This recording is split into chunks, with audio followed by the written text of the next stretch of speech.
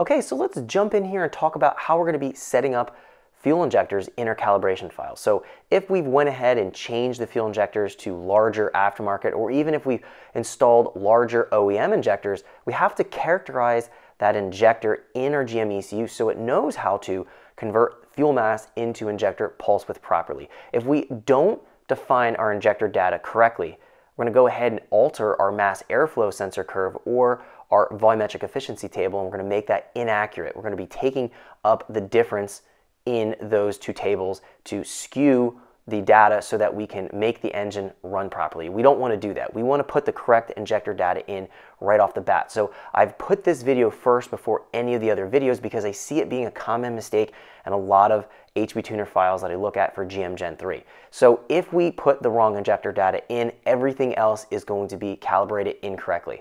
So in this video, I'm going to be showing you how to work with injector data from Injector Dynamics, Fuel Injector Clinic, as well as changing OEM injectors to a different set of OEM injectors. So if we install something like a CTSV injector, a larger injector in our GM Gen 3, and we want to go and use some calibration data from GM, I'm going to show you how to do that as well. It's very simple, but we need to make sure that we do it correctly. So without further wait, let's jump in and see how we can rescale our injector data properly. Right, so let's get this video started. We're going to be talking about programming our injector data into our calibration file. It's going to be very simple, but we're going to have to go through that process so you can see how it's all going to work. So we're going to go up to our, open our file. I'm going to go up to that file that I licensed here, click open. And then we're going to move into our engine tab here.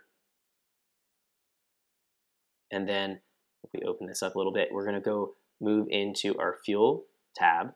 So if we click that, and then we go into our general. Now it's going to go into this injector information here. So we're going to find our flow rate, our limit, so our minimum injector pulse width, we're going to find that here.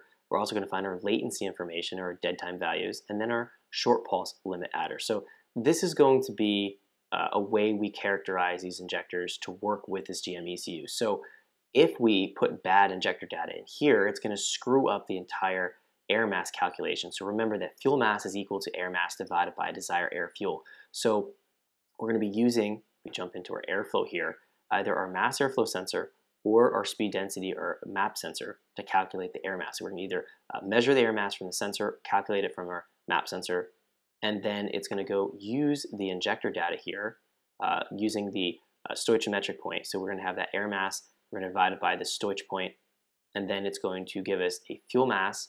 The fuel mass is going to be compared to this table. It's going to be converted then into an injector pulse width. So if we screw up this injector data, it's going to be delivering the incorrect amount of fuel based on the air mass we have coming in and based on the desired air fuel that we want, which is stoichiometric for idle and part throttle. So it's imperative that we get this correct, or the only way to fix it if we don't have correct injector data is to go and skew up the mass airflow sensor curve or the main VE table. So we're going